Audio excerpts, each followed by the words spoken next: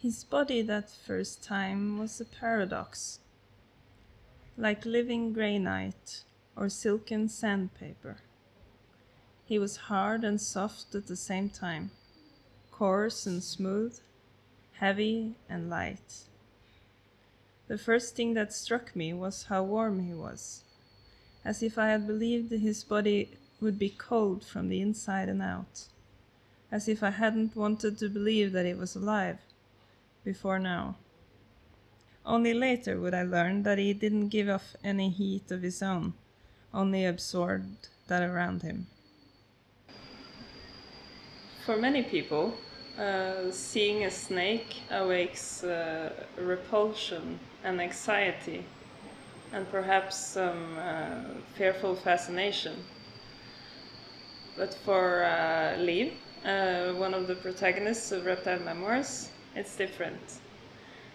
When she sees the Burmese python Nero for the first time, she feels affection and desire, and perhaps even love. The woman and the snake is such an ancient and symbolic relationship, going back, of course, to the Bible and Eve's conversation with Satan in paradise.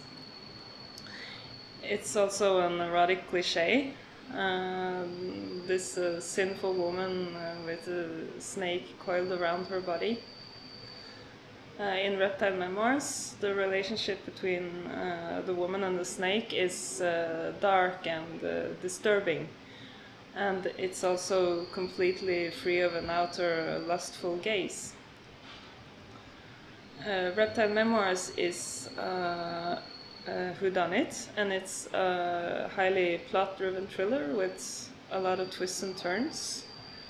But for me, it's also a story about shame and loneliness, about forbidden desires, and whether it's possible for a human being to shed one's skin and become somebody else.